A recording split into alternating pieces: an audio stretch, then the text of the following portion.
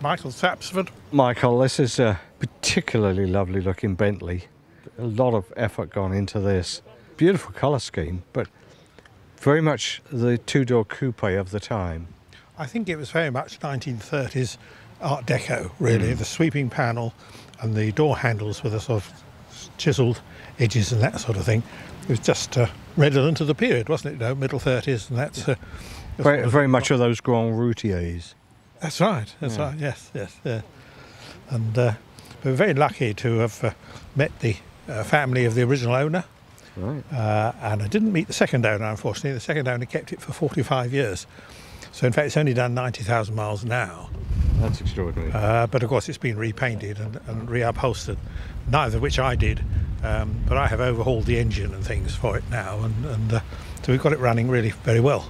So you've done a lot of the work on it yourself? Oh, all the mechanical work I do myself, that's right, yes. Yeah. So how long have you owned it? About 12 years, something like that, I think, yes. And clearly invested a lot of time in it because it's absolutely pristine, isn't it? Well, you know, whoever painted it made a very good job of it. So, in fact, it was painted nearly 40 years ago. I mean, you consider the paint's 40 years old, and it's lasted very well indeed, yes. 40 years? 40 years, 1983, 84. The widow of the second owner finally sold it.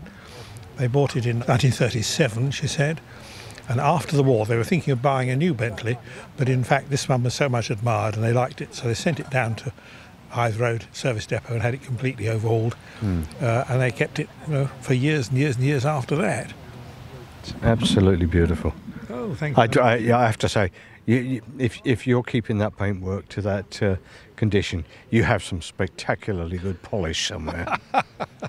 It's just well done in the first place. Yeah. And we've had to touch up one or two little bits, but really it's pretty much as it is. Did you have to do much inside? Next to the last, the owner before me, unfortunately, stored it in the damp. Oh. And the leather got this sort of white mould on it. Yes. Which was why I was able to buy it, luckily.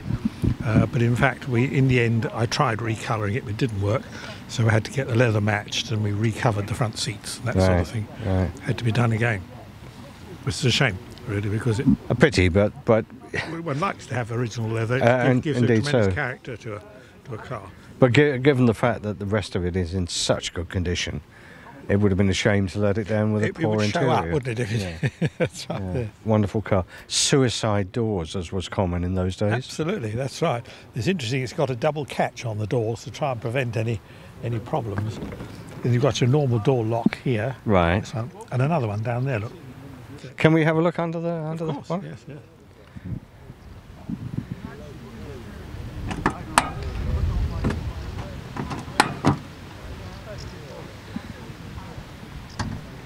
There we are. That's pretty much as it was. And you look after this and do all of this yourself? That's why I took it out. Oh, you've had the engine all the way out? Oh, yes. Yeah. Yes. This young lady who told me about her husband and this sort of thing, she said she had a local garage who she trusted, and unfortunately that trust was misplaced.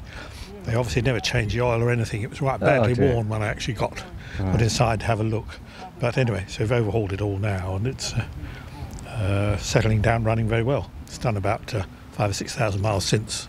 Well, it's a great credit to you. Oh, thank you very much. Thank you very much. A wonderful car.